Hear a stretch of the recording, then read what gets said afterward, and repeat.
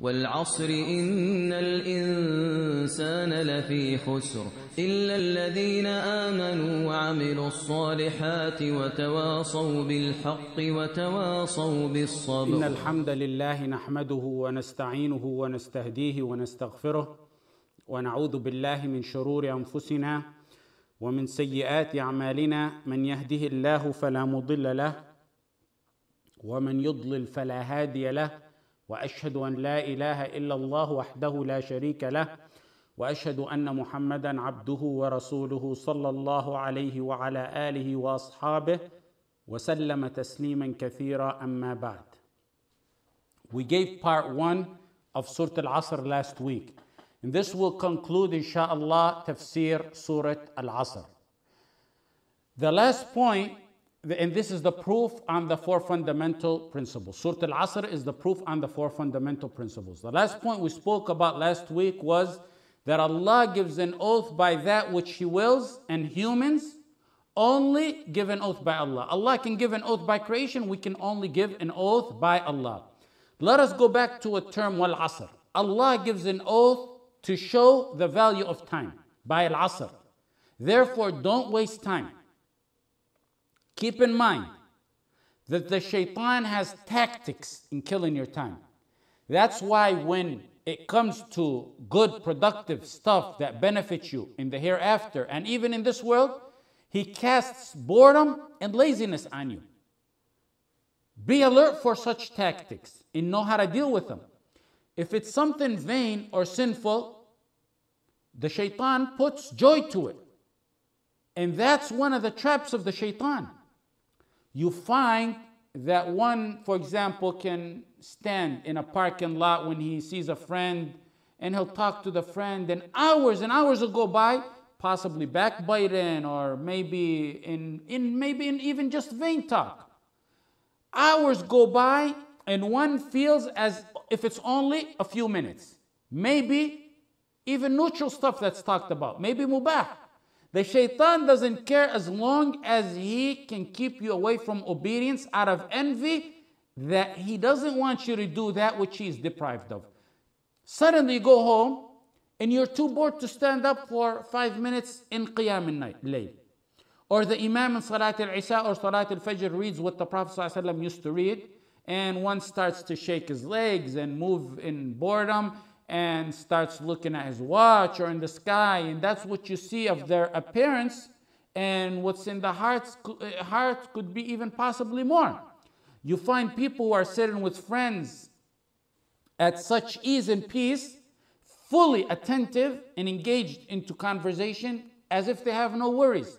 And basically, if you ask them, they probably tell you, we forget our worries when we're talking to our friends. And if he breaks for salah, suddenly the shaitan comes to him and reminds him of the stresses of life and school and tests and appointments and kids and other matters to distract him from that which benefits him in the hereafter. A true believer, his coolness, the coolness of his eyes is in salah and dhikr. The Quran and Sunnah states so. Today, the coolness of the eyes has become in everything outside or except dhikr and salah. So Allah gives an oath by Al-Asr, by time, to draw attention to time. You're made of time. You're made of seconds, minutes, hours, days, months, years. You are made of that. When today leaves and today ends, you buried a portion of you. That's what you got to think. When you pray Salat al-Maghrib every day, that's the end of our day. Maghrib after that is the beginning of the following day. You've buried a part of you right there and then. One is like a building. Your age may be 20, you may be 20 stories up, maybe 75 stories high rise. Every day that goes by, a brick is taken off that and placed in the hereafter. Every sunrise and then sundown that you don't gain deeds is a day you'll regret. If it's in haram, we all know that. If it's in normal mubah stuff, it'll be regretted because you didn't gain a higher level in Jannah. You're made up of time. Time passes and we enter Jannah based on what we invested in our time. Wal-Asr. That's why Allah gave an oath by Al-Asr. Minutes passing are your principal. They're your capital. Every day that passes by, you bury a day out of your life. The next point. What's the subject matter of the oath? What is so important that Allah needed or wanted to give an oath about? What is it so important that He wanted to draw our attention to look into? Innal insana lafi khusr. The subject matter of the oath is that everyone is at a loss. Allah is given an oath on Al-Asr that man is at a loss. Mankind is at a loss.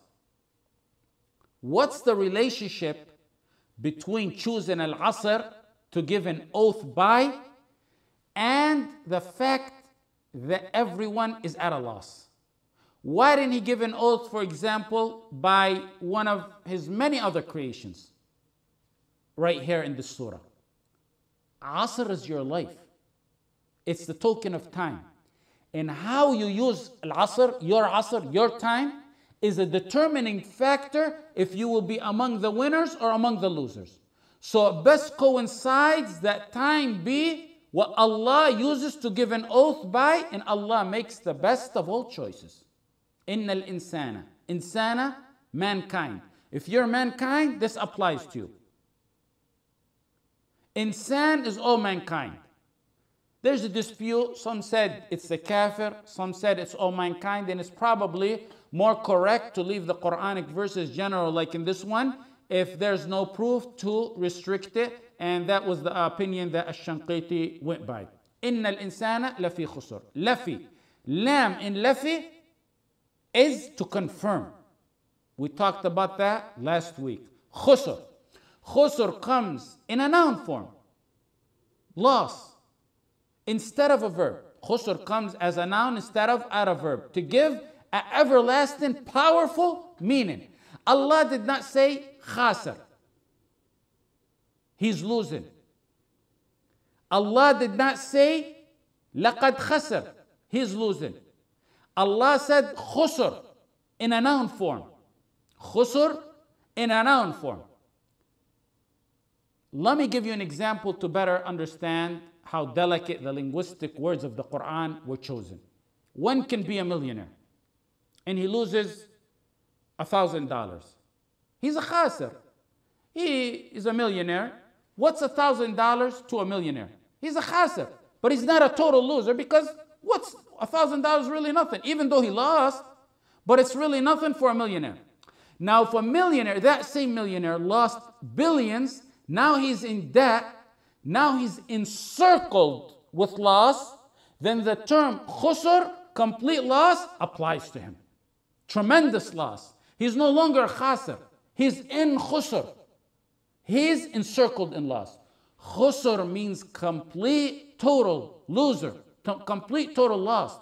Encompassed, seized totally by loss.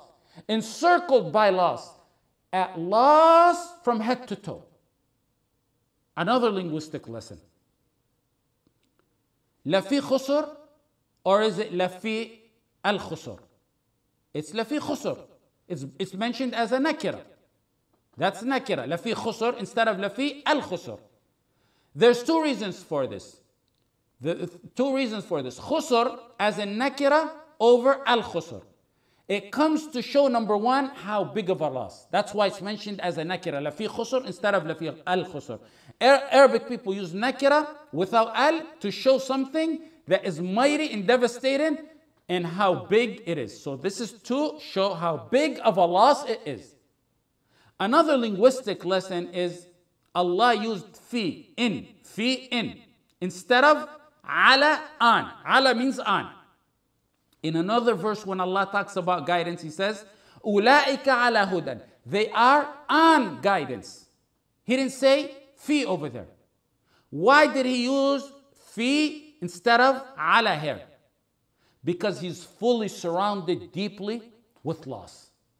He's not on a loss, which may appear, he's not ala on a loss, which may appear to indicate a slightly lesser degree of a loss. He used fi to indicate how big of a loss it is. He is in total loss. He's not near or close to a loss. He is encircled in a loss. All those unique, detailed linguistic lessons show how big of a loss this is we're talking about over here. The loss here is not a transaction or two. It's not a season or two. It's not a semester or two. It's not a quiz. It's not a test. It's not a business deal. This loss here is loss of a capital.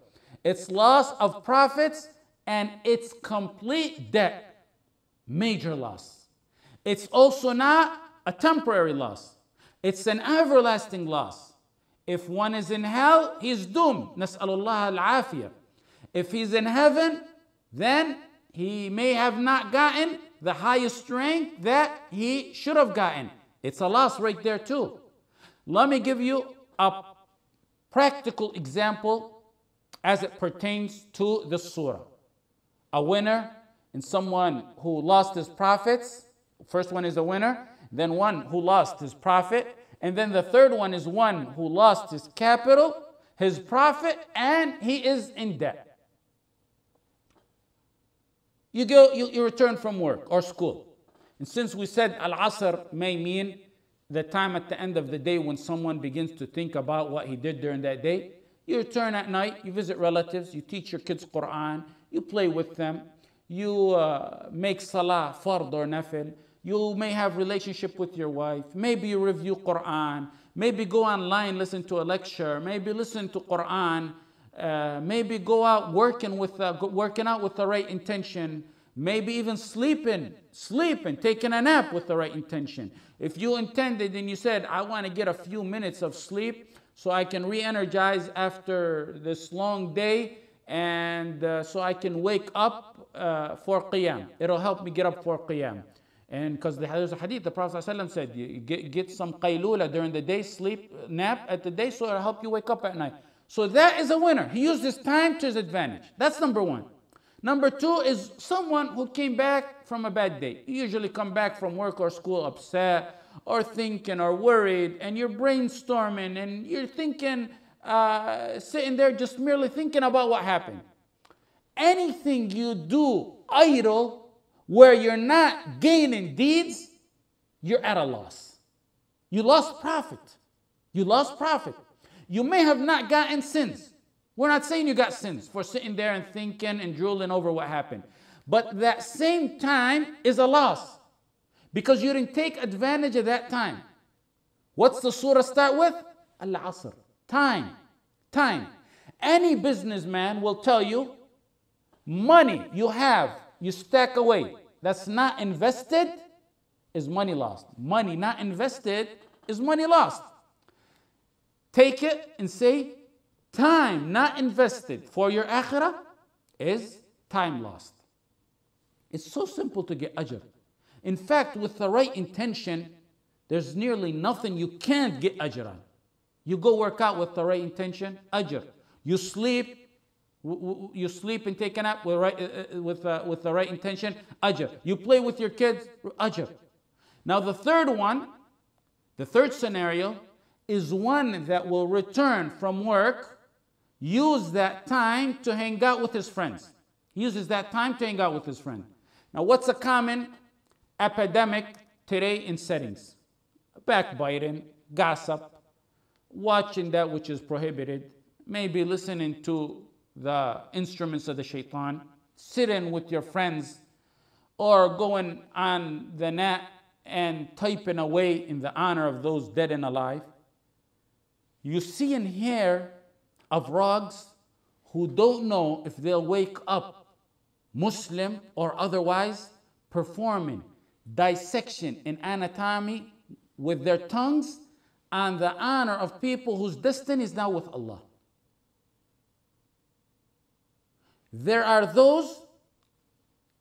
There's people who are done deal.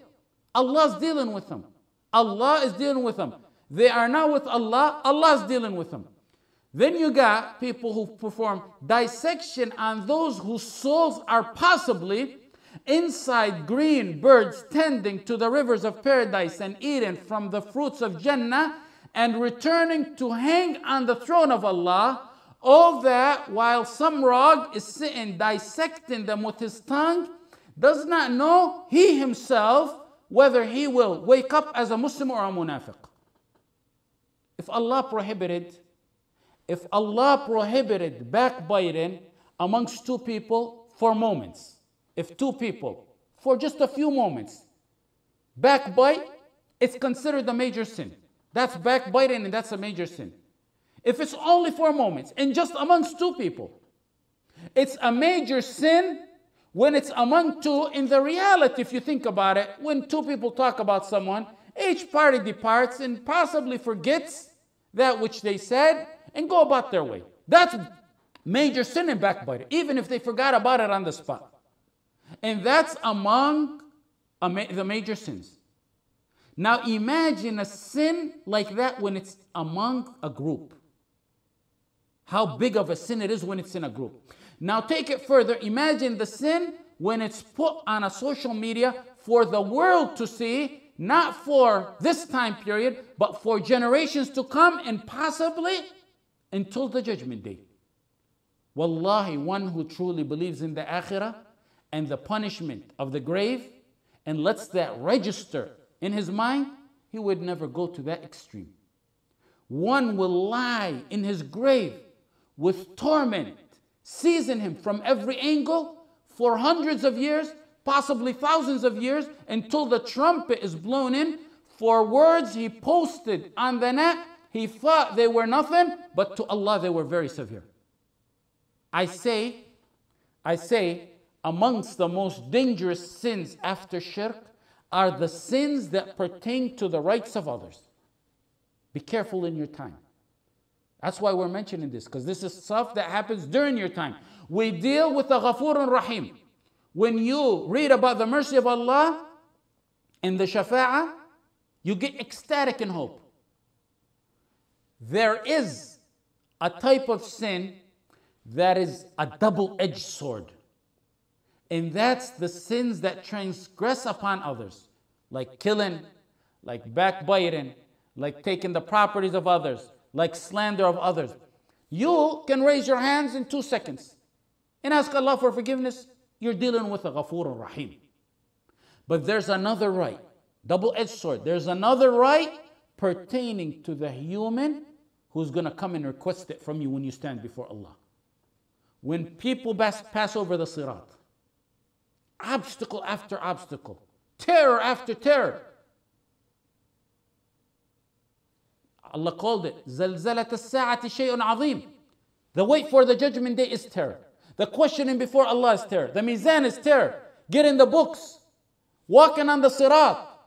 Now, finally, you made it through all that and you're on the Suret, you're crossing a Suret, and there are people who are making it to the front yard of Jannah. In Sahih Bukhari, إذا خلص المؤمنون من النار حبسوا بقنطرة بين الجنة والنار فيتقاضون مظالم كانت بينهم في الدنيا حتى إذا نقوا وهذبوا أذن الله لهم حتى إذا نقوا وهذبوا أذن لهم بدخول الجنة. Abu Sa'id al-Khudri radiyallahu anhu in hadith in Sahih Bukhari said, when the believers cross over hellfire, over the Sirat, they're stopped at a bridge called Al-Qantara, an arc bridge called Al-Qantara, before they get into paradise. What's that bridge for? They will be given retribution for injustices between them until they're fully purified. Then after they're purified from rights amongst each other, then they'll be told, you can enter Jannah. Qantara may be the edge, the last portion of a Sirat, but I believe from what I read, I believe it's actually another bridge, a second smaller bridge after a Sirat, that's like a detour for believers of this ummah who have rights amongst each other before they get to step on the front yard of Jannah. Whoever contemplates and fully realizes the akhirah, and sit, when you think about it, as it's happening before you, what I just told you, sit and imagine it before you. He could never commit a sin like this. Can you imagine the excitement? You pass all through all those phases, one after the other. You just finished passing the claws that take you, kalalib, that take you and pull you from the sirat onto Jahannam. You just passed that phase. Just as you're about to put your foot in the front yard of Jannah, one group goes forward to the front yard of Jannah joys, and another group goes to Al-Qantara to settle the disputes they had between Muslims and get purified before they're allowed to enter the front yard of Jannah. Is anyone worth stopping you for a millisecond from putting your feet on the front yards of Jannah? Imagine with me. Ask you by Allah to imagine with me that you're on the Qantara. Jannah is an eyesight away. You can see Jannah from the Qantara. You get in sins of someone you despise so much that you spoke about him and slandered him. Can you feel the agony you're going to be going through? Because still at this point, after this point, Allah's going to remove all heart feelings. وَنَزَعْنَا مَا فِي صُدُورٍ مِّنْ غِلٍّ. But at this point, you're going to feel the pain of it. Can you feel the agony of being imprisoned on the Qantara, watching your level in Jannah from Firdaus drop down and down and down and down, at an eyesight away from you? Can you imagine the agony of seeing people in the front yard of Jannah? Some people possibly crowded about Ibrahim alayhi salam. Some people going to Nuh alayhi salam to meet with him. Some people going with Aisha to meet the wife of the Prophet sallallahu. Some going to meet Khalid ibn al-Walid and Abu Ubaidah, smiling and joyous. They made it to the front yard of heaven, and you're there on the Qantara getting your ranks stripped down, one after the other, for something you said about a believer, or something that you took away from the rights of a believer. The one you despise so much, is he worth the most valuable asset that you have? Your ranks in Jannah? If indeed you want to backbite, then slander your mom and your dad, or your sheikh, or someone you really love. Because if you get stopped on the Qantara, it'll be your mom and your dad getting their ranks higher while yours get slower. Why did the Prophet ﷺ call someone who transgresses on another's rights bankrupt? Ask people who know finance. If someone has no wealth, zero, do you call him bankrupt? No, you don't call him bankrupt. Someone you refer to as bankrupt is not someone who never had nothing. It's someone who has a lot and then lost it. Those who slander, backbite, transgress on the honor and the rights of others, they have deeds, lots of deeds. In one hadith, the Prophet ﷺ said, like Jibal Tuhama, huge mountains of deeds. But they become bankrupt, they lose it all. They hit someone, he takes some ajr. They slander, that person gets some ajr. You really get amazed at how loose some tongues are and how released some jaws are when it comes to the honor of their brothers. Because they don't really comprehend these. The akhirah in them is not really deep in their hearts. Basically, we gave scenarios right now of how one took advantage of the hour and became a winner. The middle one was a loser, because even though he didn't commit sins, he didn't gain no ajr, that's considered a loss. Time not invested in the akhirah is a loss. And the final scenario we took is not only one who didn't gain ajr, but he gained sins and he became a bigger loser or has a bigger loss, and he didn't spend his time positive or neutral, he actually spent it to accumulate sins. What makes one at a deep loss, lafi khusur, is that he brought this onto himself with his own actions. No one forced him. No one forced him. No one put a gun to his head and told him. It was his choice. And it was his choice through his body parts, and those will be testifying against him on the judgment day. So the first reason for khusur instead of al-khusur is to show how big of a loss it is. That's why it's mentioned in a nakirah. The second reason for khusur over al-khusur and mentioned in nakirah is tanwi'. That the losses are level. Losses are levels. Look in the Quran. There's many verses. الذين خسروا أنفسهم وأهليهم يوم القيامة. قل هل ننبئكم بالأخسرين وهم في الآخرة هم الأخسرون. So the Quran gives levels of those at loss. You got a khasir and you got a akhsar, meaning they're levels. Not all losers are on the same level. So here it's one khusur completely encircled with loss.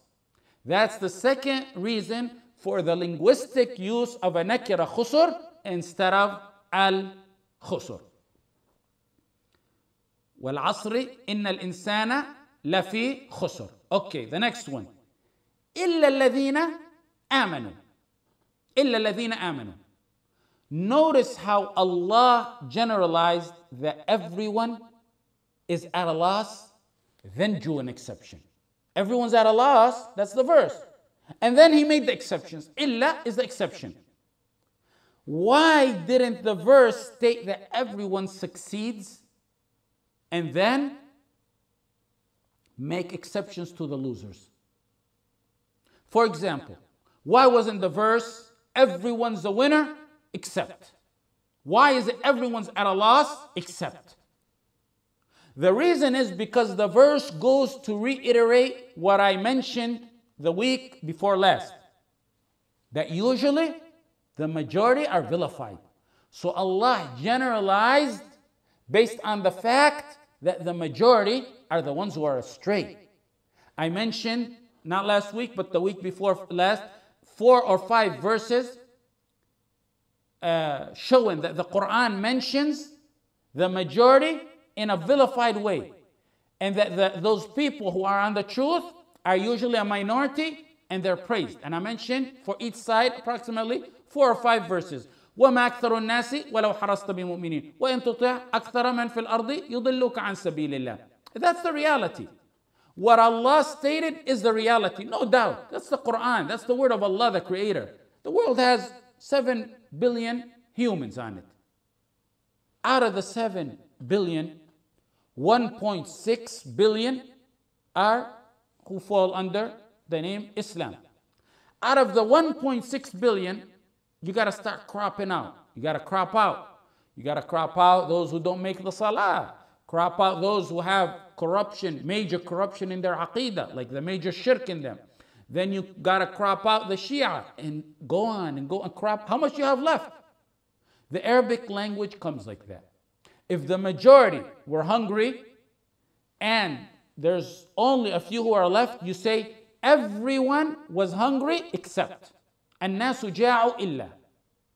If everyone accepted your wedding invitation except 3 or 4 people, you say الناس أتوا إلا. People attended my invitation except, meaning the majority attended. Okay. If most did not accept your wedding invitation, you flip it around. You say, لم يأتي إلا. No one attended except. That's the proper Arabic language. You start with the general majority of something, and then you draw the exceptions. Here, in this, وَالْعَصْرِ إِنَّ الْإِنسَانَ لَفِي خُسْرٍ إِلَّا.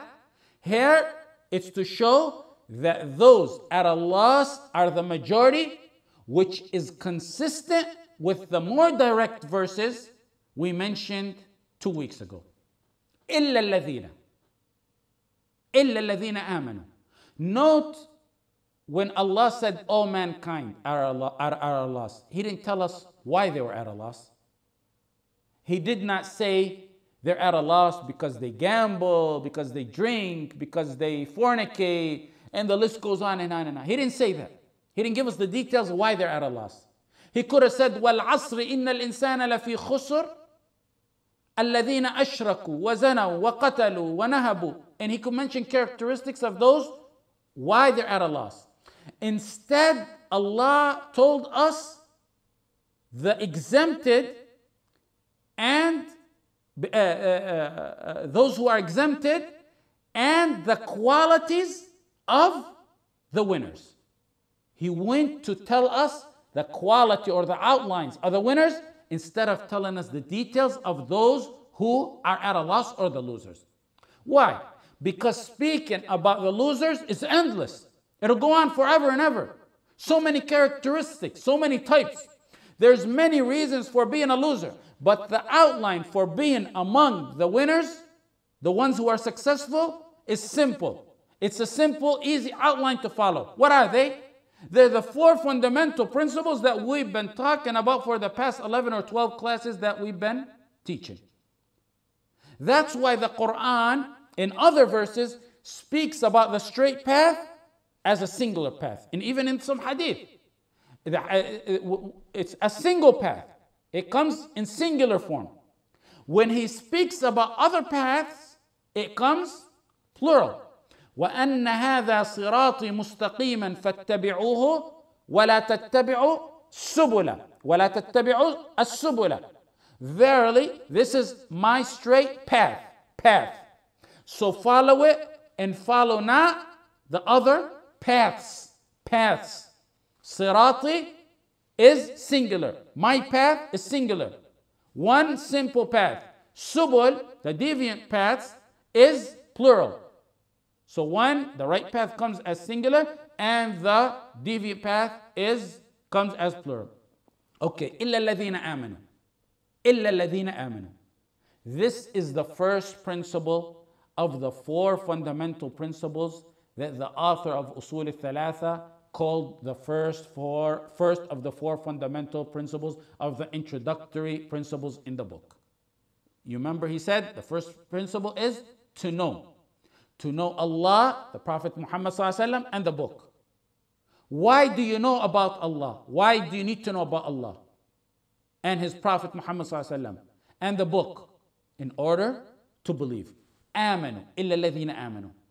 Knowledge is what gets you to believe in Allah, His Messenger, books, and angels. We don't need to talk about this since it was covered in detail when we talked about the first of the 4 fundamental principles. What may confuse someone though is the author in the book, in our book right before us, he mentioned the principle as knowledge. But here, when we look at it in Suret Al-Asr, in the verse it says, Iman, illa alladhina amanu. But the author mentions it as knowledge. In knowledge in Allah, the Prophet, and the book. Because the author is trying to get this principle to you of Iman, the principle of Iman to you. But the only way you can get Iman is through knowledge. Can there be real Iman without knowledge? No. So that may cause a confusion as to why the author mentions it as knowledge, and in the surah he uses as proof, it's mentioned as Iman. Iman is the fruit of knowledge. It's derivative from knowledge. That's why the author in number 1, he says knowledge. And he specified knowledge in Allah, the Prophet, and the book. There can't be Iman without knowledge. Can you get an orange without a tree? The tree is knowledge. The fruit, whether it may be an orange or an apple, the fruit is Iman. The tree is knowledge. You can't get a fruit without a tree. So when the author said knowledge, and knowledge in Allah, the Prophet, and the book, it means Iman in this verse, because the purpose and goal of your knowledge in those matters is to have Iman in them. Okay. Why didn't the verse in Surah Al-Asr tell us what to believe in? Allah said, إِلَّا الَّذِينَ آمَنُوا وَعَمِلُوا الصَّالِحَاتِ. Allah said, except those who believe, period. Here, He didn't tell us in detail what are the aspects of believing. Here, there's 3 points I want to mention. Allah did not detail Iman in this verse because of A, it's obvious. B, it's known. C, there's plenty of verses throughout the Quran and Hadith to know what Iman is, that clarify this matter and situation. For example, I have one car, and you came with me in that car. And on our way leaving right now, I hand you the keys and I tell you, go pull my car. I'm standing on the sidewalk and I say, go pull my car. Would it make sense for me to say, go pull up my red Chevy or whatever car I have with the license plate so-and-so? You just came with me. You know what car it is. You know which car it is. So I say, just go pull up my car. Same thing with Iman. The second point is, when Allah left Iman open-ended, it's to believe. Leaving it open-ended like that means to believe in all of what one is supposed to believe in, not one aspect and leave other aspects. All of Iman, meaning it becomes general. When Allah left it open-ended, it becomes general to encompass all of Iman, so that it includes Iman in Allah, the angels, the books, the messengers, the qada and qadr, and the details of all of that. The third point is, when Allah left believing open-ended, it meant believing in the guidance of Allah and not every myth, fable, and superstition that you come across. For example, we have solid hadith, and even before that we have Quran that tear a heart in fear pertaining to the punishment of the grave or matters of the akhirah. Yet some people don't get moved by it, because the Iman is not fully rooted in it. There's also lack of understanding of the Quran. But then you get a story. You can smell it's fabricated a million miles away about someone who, for example, got buried, and the guy who buried him dropped his wallet in the grave. Then when everyone was sleeping at night, he remembered his wallet, so he went and dug up the grave to get his wallet, and no one seen it but him. And then he found that body charcoaled, and his face was flipped opposite of the Kaaba. And then to top it off, you scroll down and you find if you don't pass this on to 10 people, you're going to die. Or your family members are going to die. When Allah said to believe here, it's to believe in the verses, Iman, in the guidance. Not to be. Islam doesn't want you to be feeble-minded. A believer is clever. A believer is clever and astute. A believer is smart. When the Prophet Muhammad sallallahu alaihi wasallam went to Isra, and the Quraysh got a hold of Abu Bakr, they said, now we got Abu Bakr, the Siddiq. This was before the Prophet sallallahu alaihi wasallam got to him. They said, listen to this one, Abu Bakr. Your friend, he come up with this big one. Can you believe your friend went from Mecca to Aqsa and returned and then to the seven skies and returned in less than one night? The man who's called a Siddiq, he was a believer. He was a believer, those who this verse talks about, Amana.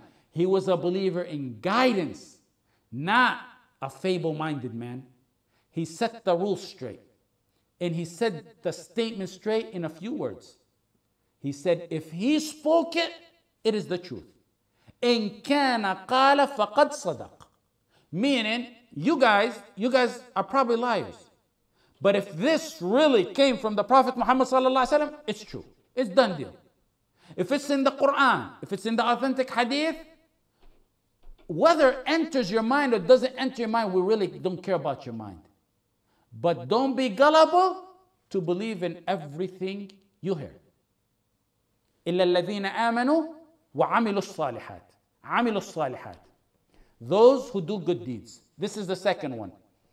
Amanu, the first one is believe. Amilu salihat. Do good deeds. Allah in 51 verses directly combined between Iman and good deeds. Iman must have actions and conduct. Note the order of how action comes after knowledge. There can be no good deeds except after Iman, which cannot happen without knowledge. So knowledge, then Iman, 1 and 2, or you can put those at the same level actually. And then the next one is to act on it. This is proof that there's no Iman without action. Those you confront about performing actions of Islam, and then you get the answer always, Iman is in my heart. The Quran, when combining between amanu wa amilu salihat 51 times, in reality declares them liars. Those are liars.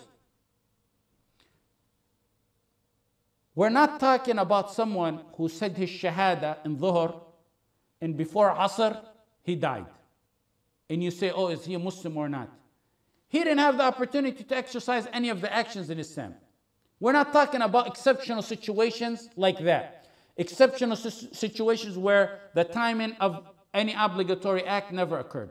We're talking about deceivers who live a lifelong time void of deeds, and when you approach them, they say, Iman is in my heart. Iman is like a seed. It's like a seed in the heart. And it's also like a seed when you want to grow a flower.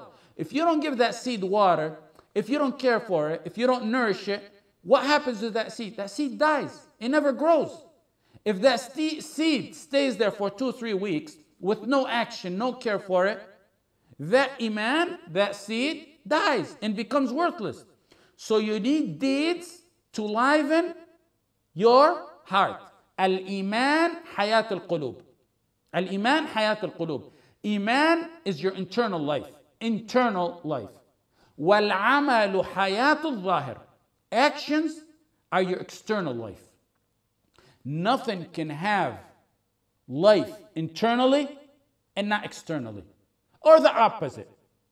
And if they do have life, one way or the other, not the other, it's going to be temporary, and the other missing half is going to kill the other half. Those who say they believe and stay weeks, months, or years void of action, yet claim iman, they in reality have the traits of the shaitan or the traits of kuffar Quraysh or even Fir'aun. Look at the verse of Allah. وَجَحَدُوا بِهَا وَاسْتَيْقَنَتْهَا أَنفُسُهُم.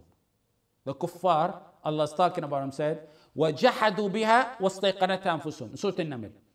They belied in the ayat, though their own selves were convinced. Inside, internally, Allah who knows in the heart, said internally in their hearts, they had iman. They internally had conviction. But their outer actions resisted and they were declared as disbelievers. Those who claim to believe, void of actions in their life, resemble Fir'aun because deep down Fir'aun was like this category among those who believed in his heart. How? Pay attention. Between Fir'aun's status, where he used to say, Ana Rabbukum al-A'la, I'm your supreme Lord, and saying, I believe in the Lord of Musa. He said that in his last moments. Between the two is moments. When one gets afflicted, he usually turns to that which is genuinely in his heart. You see someone astray for 50 years or more or less. He may be in the peak of his arrogance. Then he gets told he got cancer and he's going to die. Suddenly, he turns to Allah. Someone I know of recently, I heard of from his family member. Someone who used to go to the extent that the curse of Allah was on the tip of his tongue. He goes to the hospital in a painful disease. Very painful disease. Suddenly, this arrogant tyrant who used to slander and curse Allah is telling his family to teach him how to make salah, and he begs them for forgiveness for violating their rights. What makes the hidden truth surface in that hardship? Does one acquire the truth so suddenly and drastically after being ill? Or was it buried within him and it got dusted off with the calamity? Usually, those sudden, drastic changes like that are the result of the truth being buried. The calamity comes and dusts off that, and the truth surfaces. It's like a red carpet. Probably the best way to explain is like a red carpet. A red carpet over time, especially in our old countries, the dust is in the region. You take a stick, which is like the calamity, you hit that red carpet, the red color resurfaces. The point is the truth is in a lot of the kuffar who Allah spoke about. Allah said, وَاسْتَيْقَنَتْهَا. The truth is within them. They're certain about the truth in their hearts. But it was useless because there was no acts to follow along with it. The acts of the tongue, the acts of the body parts. The truth was hidden in Fir'aun. It did not help him because there was no act. In fact, the acts resisted that which was in the heart. The summary and point is that internal belief in Iman must coincide with the external belief, which is action. If one claims he has internal, and time passes with absolutely no external practice, he's not a believer. The best example that I've been using for possibly 2 decades is no matter, in matters of life, would one be satisfied with another person with just the heart belief, heart love, when we deal with each other? If you don't accept matters in this life with the heart only, then how can you expect that they be accepted in the matters of the life after? If a husband tells his wife, I love you, and I love you, and I love you, all day and all night, yet he does absolutely nothing to show that love. No job to support her, does not take care of the kids, does not help her around the house, sits on the couch all day and tells his wife he loves her. What's the common statement that the wife says? If you love me, you would show it. If you love me, you would show it. And then of course she's going to go to the sheikh and file for khula. If you do good in work, in school, your teacher, your boss, whatever it is, says, I like you. You did absolutely great. And he showers you with the most eloquent praises. He loves you. Your natural reaction is, if I'm all that, then show me. Show me. If I'm good, then where's the grade? Where's the A+? Where's the promotion? Where's the raise? The flip side of this is action with no internal iman is very dangerous as well. The peak of deeds is for the apparent deeds to coincide with the internal iman. Those who have deeds with no internal foundation have in reality aspects of the munafiqeen and the hypocrites and flip-floppers. Those are the people who you really find with relapse. Those are the relapse in their belief. The ones who relapse are this kind of category. You see him with the appearance that he's a true devout Muslim. To you, that it appears like that. Then suddenly, he's the total opposite. Those are the people who really, in reality, had the external, but were hollow internally. Let me give you an example. All this is cleared by examples. That's why I have to give you an example for each one of these. Early in this century, there was a man called Abdullah Al-Qasimi. He lived from 1907 to 1996. He was born in Saudi. He went in exile. He exiled himself to Egypt. He wrote books defending Islam. He wrote books defending Imam Muhammad bin Abdul Wahhab. He wrote books refuting sects. He wrote books refuting atheism. This was in the early part of the century. Abdullah Abu Sam, one of the Imams of the Haram back in the days, he died 1952, rahmatullah alayh. He wrote a poem commending this man, Abdullah Al-Qasimi. He wrote a poem for his great knowledge, for his service to Islam. Abdullah Al-Qasimi wrote books. I read a lot of his books, and truly, his old books, you benefit from them. He has a book, for example, Al-Sira' Bayn al-Islam wal-Wathaniyya. His most popular book. He has a book called Al-Buruq al-Najdiyya. He responds to those who claim that one can have intercession with creation. Basically taken about the major shirk. He has a book called Mushkilat al-Ahadith al-Nabawiyya wa Bayanuha. He responds very eloquently to atheists who claim reason over proof. He has a book called Al-Fasl al-Hasim Bayn al-Wahhabiyyin wa Mukhalifihim. And he has another book called Shuyukh al-Azhar. And he has another book called Al-Thawra al-Wahhabiyya. Books where he defends the true Tawheed and the followers of true Tawheed. He has a book called the popular book Hayat Muhammad. He has a book with commentary on that book.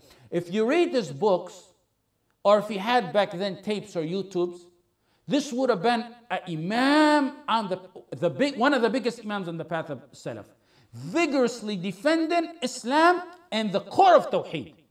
Not just regular Islam, the core of Tawheed. That's how it looked. That's how it appeared. That's how it appeared. But was it really like that?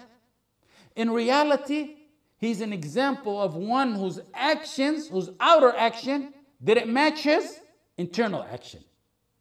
Like many of the ignorant heads that you see today. Maybe not at the same level of him, but it's the same problem. Those who went from apparent talk of ayat and hadith and tawheed and sayings of the salaf, they went from that 15 years ago to suddenly they're now modernists or right at the border of being modernist. From uttering Quran and Sunnah to being more like now political analysts worthy of, instead of talking Quran and Sunnah, they're worthy of taking the position of John King on CNN. Some whose present day recordings refutes their recordings 15 years ago. And 15 years ago recordings refute their present day talk and writings. Those are the people, both in the East and the West. They're available in the East and the West. The reality is they may not have gone to the extreme of Al-Qasimi, who went to an atheist after defending Tawheed, but they have aspects of the common denominator is the internal didn't match the external. Nas'alullah al-afiyah. That's a problem. I'm saying it's not as bad as Al-Qasimi because he went to a full-blown atheist, but these people, the internal didn't match the external. For example, Al-Qasimi, who went from defending Muhammad bin Abdul Wahhab to a pure atheist. Later on, why I say didn't match. Later on, some of his close friends said that when he was writing these hardcore books on Tawheed and Aqidah, defending Islam, in his private settings with them, he would debate with them matters that were extremely unusual. They would say, how could this man talk about this? One of his friends, I read once, one of Al-Qasimi's friends said, at the time he was defending Aqidah and Tawheed, in his super settings, he would raise issues doubting the Prophet Muhammad sallallahu alaihi wasallam and Allah. We didn't know about that. We seen the surface of his books. Then his friend said, then I would see him in a gathering in the daytime teaching to a group and a crowd Sahih Muslim. So then I say to myself, the talk we had yesterday is just probably shaitanic whispers because it's impossible. At nighttime he's having doubts in the Prophet ﷺ, in the daytime he's teaching Sahih Muslim. The main diagnosis of the likes of the Qasimi, who went from Tawheed carriers and defenders to pure atheists, is that there was a mismatch between the internal and the external. The internal iman did not coincide with the external. When you're asking, ask Allah like the Prophet sallallahu alaihi wasallam. Ya muqallib al-qulub, thabbit qalbi ala dinik. The authentic hadith that the Prophet sallallahu alaihi wasallam used to make a dua in a Jami' al-Saghir. O Allah, the turner of the hearts, keep my heart firm on your religion. In reality, that dua means keep my internal and my external running at the same path so I can be and remain steadfast on the Tawheed. إِلَّا الَّذِينَ آمَنُوا وَعَمِلُوا الصَّالِحَاتِ. عَمِلُوا الصَّالِحَات finally is good deeds. عَمِلُوا الصَّالِحَات is good deeds. Act on Islam. This is the second characteristic of the aspects of saving you from being among those that are Allah's. This includes every kind of deed, both the internal actions of the heart, that's included, and the external, by your tongue, your hands, and body parts, that is all included. Any deed is included in this verse, عَمِلُوا الصَّالِحَاتِ. Whether it may be ordained, whether it may be a sunnah, whether it may be a right of Allah, whether it may be a right of human being, all of that is included in عَمِلُوا الصَّالِحَاتِ. عَمِلُوا الصَّالِحَاتِ encompasses all deeds, heart actions and body actions. وَتَوَاصَوْا بِالْحَقِّ وَتَوَاصَوْا بِالصَّبْرِ. Advise and recommend to one another with truth and patience. وَتَوَاصَوْا بِالْحَقِّ وَتَوَاصَوْا بِالصَّبْرِ. These are number 3, number 4 of the 4 fundamental principles. Iman is not like a rock. They find rocks thousands of years old and they find it just like it was. You can have a rock and you put it for centuries to come and it never changes. Iman is not like that. It would be nice if Iman like that, but Iman is not like that. Iman fluctuates. And there are forces behind that fluctuation, behind that change. You have the force of a nafs. Inna an-nafsa la'ammaratun bis-su'. And you also got, number 2, there are 3 things. Shayateen al-ins. And then you got shayateen al-jinn, which are mentioned in the Quran. These forces are out to get you. Sometimes one of them attacks you. Sometimes 2 attack you. And sometimes you got all 3 on you, attacking you to misguide you. Sometimes they attack you with full force. Sometimes they attack you lightly. So how do you keep all these forces in check? 2 ways.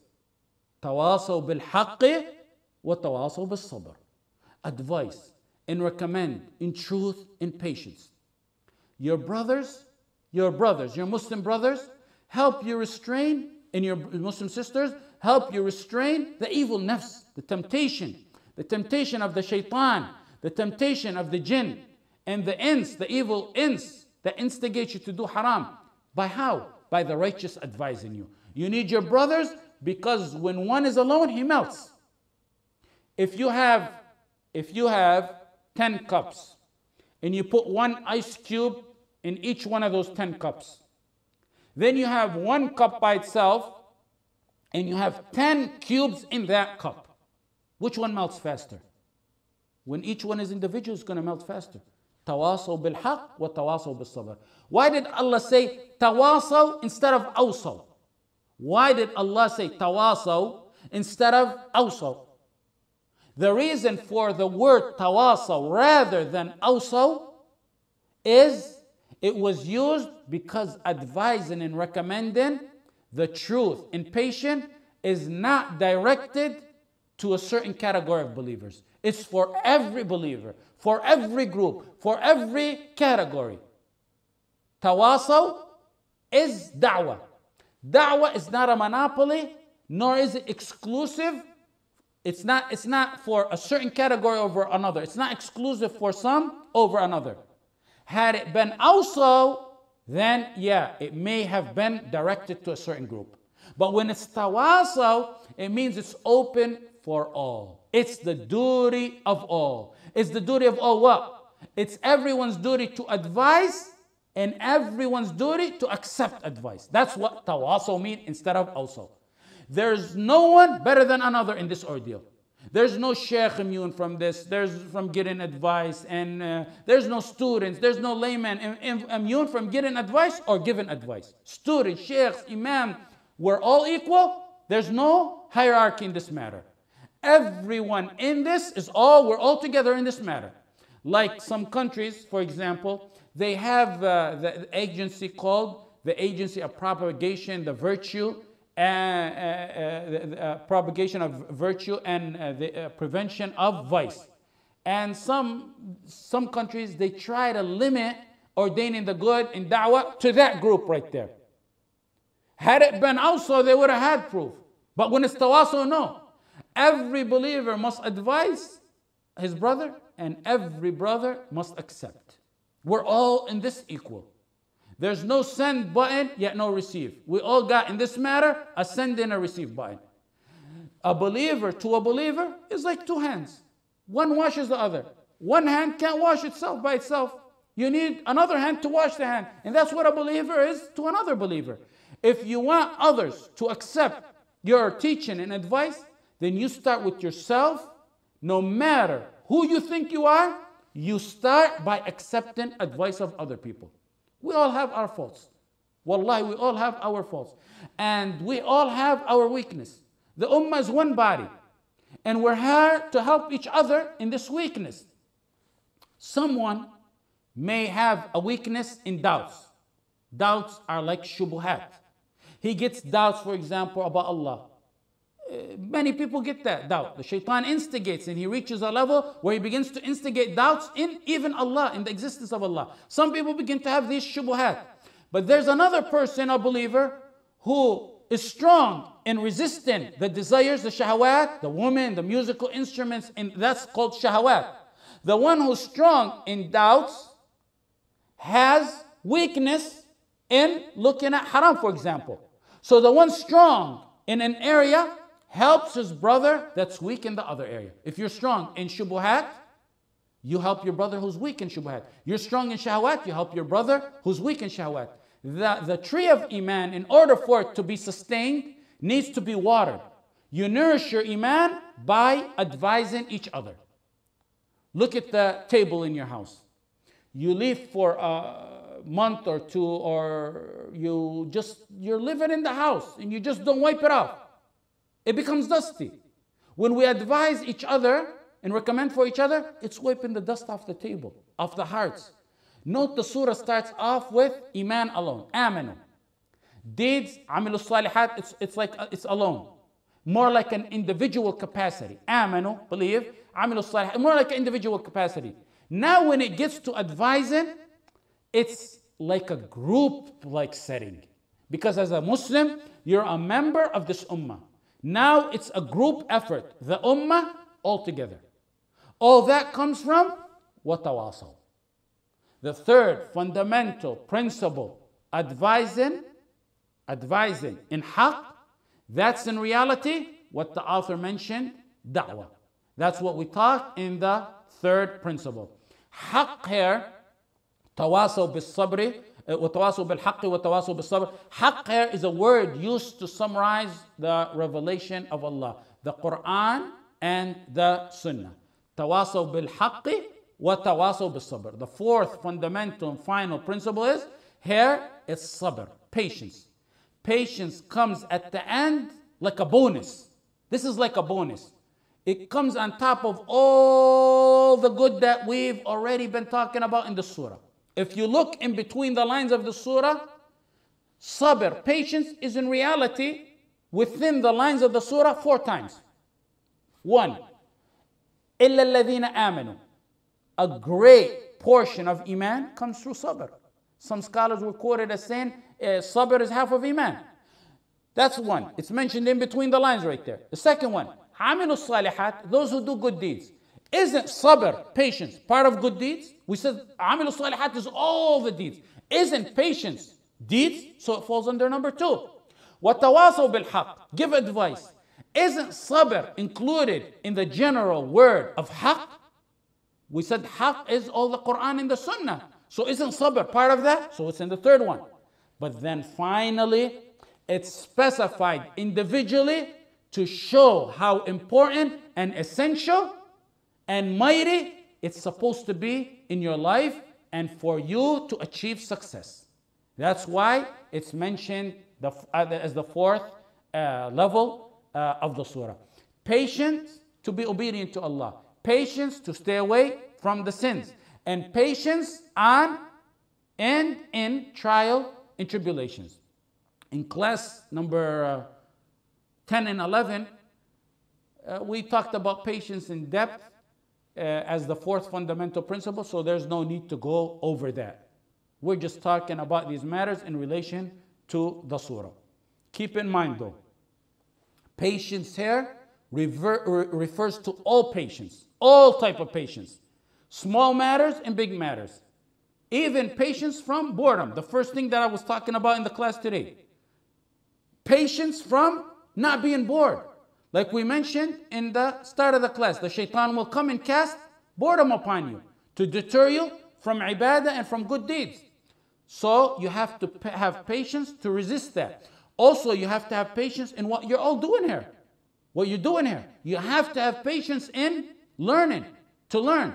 And everything. For example, in ibadah, if you take a huge jug and pour it over a plant, and you finish that jug, and leave it, what happens? Or is it better to go to that plant and every day pour a cup or 2, and then the next day pour a cup to do? Which one is a better scenario?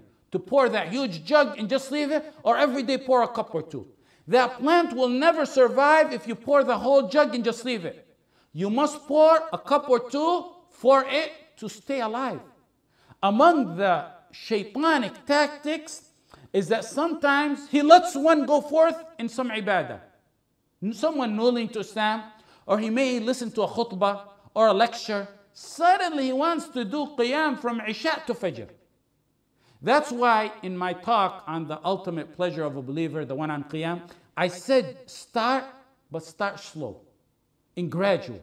Matters that start gradual and continue are better than that big lump sum that you do at one time and that's the end of it. That big jug that you pour and just leave the tree. The shaitan may let one do qiyam all night so he can pour all the water he has. So the next day and following days and weeks and years, you won't do nothing. Islam is a step-by-step process. So you have to have patience to resist boredom in the shaitanic tactics in ibadah. Like ibadah, for example, you need patience in what you're doing here. What you're doing here is learning. You see someone coming so eager and passionate about learning, then a few months later, that passion for learning Islam and Tawheed and all that suddenly dies and fades away. You need patience, that's why. Sometimes there's a reason behind it, and sometimes it's totally from the shaitan. I know many who, for example, want to go to Medina. And you know there's an application process. They're passionate about applying. And time goes by the time they send their papers in and by the time they get accepted. By the time they get accepted, their passion for talab al-ilm has faded and died away. And they don't want to go no more. That's why Al-Khadr kept telling Musa in the Quran, إِنَّكَ لَن تَسْتَطِيعَ مَعِيَ صَبْرًا. You're here in a noble cause, talab al-ilm. So you need patience. You don't learn Islam overnight. It requires persistence and patience. Sometimes you must be patient with your teacher. You got to take that. I've sat in front of some shuyukh, 4 years I can remember one of them. I don't remember, I've seen a smile on his face. And if you ask him, when you ask him, and you have to ask him, the chances are slim that you're not going to get scolded and embarrassed. But that never caused us to leave their sight. Let me tell you, Sheikh Ahmed Bataf asked a famous Sheikh, Dr. Nasr al-Aql. Nasr al-Aql, he has a master's and PhD in Aqidah. Very knowledgeable in Aqidah. He taught generations. He was asked, who's the most knowledgeable in Aqidah? This Sheikh Ahmed, is asking Sheikh Nasr al-Aql, who is the most knowledgeable in Aqidah? Sheikh Nasr al-Aql said, I don't know anyone on the face of this earth more knowledgeable in Aqidah than Sheikh Abdullah al-Ghunayman. He has a PhD. Sheikh Abdullah al-Ghunayman. I actually believe that to be a very accurate statement. If not, maybe, very, very, very close to it. Actually, it's more very, very accurate statement. This Sheikh Abdullah al-Ghunayman, he taught me and my father before me. And when he taught me, I used to frequent his house a lot. My father called him at one point and requested that he teach me. And in addition, he taught us in the Islamic University. He was a teacher there in the regular curriculum of the Islamic University. He also had a chair in the Haram where he taught at times 3 days a week between Maghrib and Isha, and at times 4 times a week between Maghrib and Isha. And I also frequented his house. I may be mistaken. I don't want to put this on my account, but looking back at it, I don't think I've ever seen him ever smile during my stay with him or my study with him. I actually once took a friend with me to his house. I was going to go learn something, and I took a friend. I tagged along a friend with me. My friend, when we were talking, he asked a question, and he got scolded real badly. When we got back in the car, he said, "Don't you ever bring me here again." He was tough. He was tough, and it's inshallah, it's because he wanted to raise people properly. Maybe it's his nature. I'm there to learn from this giant, and that's what it is. May Allah grant him and my father a long life full of deeds and barakah. The point is, one needs patience in every aspect of learning. Today, if you don't baby your students, one loses patience suddenly and he's gone. And you'll be lucky if you don't find him posting something negative about you if you don't pamper him or her. Keep patience between your eyes. It's a journey. You're a journey on talab al-ilm, and you need patience for it.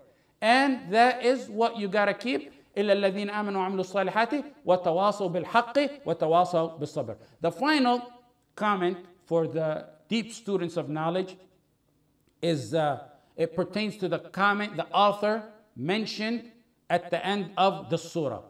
He said, الشافعي رحمه الله قال الشافعي رحمه الله لو ما أنزل الله حجة على خلقه إلا هذه الصورة لكفتهم. لو ما أنزل الله حجة على خلقه إلا هذه الصورة لكفتهم. He attributes this statement to الشافعي. The author said, الشافعي said, if nothing else but the surah would have been revealed and nothing else, this would have been sufficient. Okay, there's an issue with this statement right here. Note, first of all, note the statement. What's meant by the statement is not that we don't need nothing else but the surah. What is meant by those who quote this statement is you don't set the Quran aside and just take Al-Asr, is that this is like an outline. What's meant is that the surah is sufficient to show you an inspiration, an outline, an encouragement to direct you to the path of guidance and salvation. That's what they mean when they quote this quote. And notice I say what's meant by the statement if some scholars use it. Since I don't believe that this was the exact wording of Shafi'i rahimahullah. This as it is quoted in this booklet, I don't think it's the exact wording of Al-Shafi'i rahimahullah. This statement as mentioned in Usul al-Thalatha is nowhere to be found by a chain. One of my shuyukh, a great muhaddith, Sheikh Hamad al-Ansari, rahmatullah alayh, he's a great imam from Mali. And he left Mali at a young age to escape the French terrorists back in the days. And he landed in Mecca, in Medina, where he continued his studies, and he's a very prominent alim. Amongst his students are Ibn Jibreen is a student, Bakr Abu Zayd is one of his students, Salih al-Sheikh is one of his students, Sheikh Umar Fallata and Atiyya Salim, both of who were my teachers, are his students, and among his students is Sheikh Salih al-Suhaimi. This Sheikh Hamad al-Ansari, he died rahmatullah alayh in I believe it was 1997 or close to that. Based on many, let me say before I go on, based on many requests when I mentioned these ulama, many wanted to know more. And inshallah, if we have time, I'll mention a short glimpse on these giants of Islam to revive their mention, because they're the leftover of the followers of the Sahaba. And because when you know about the true ulama, you'll end up knowing who's a alim and who's not. Anyways, when I asked Sheikh Hamad al-Ansari once in his library, he had a library that was open to the public, about the statement, he said he does not know of any chain of authenticity where that statement, as mentioned in this booklet, can be found. And I've heard from another student of ilm, Al-Albani said a similar quote.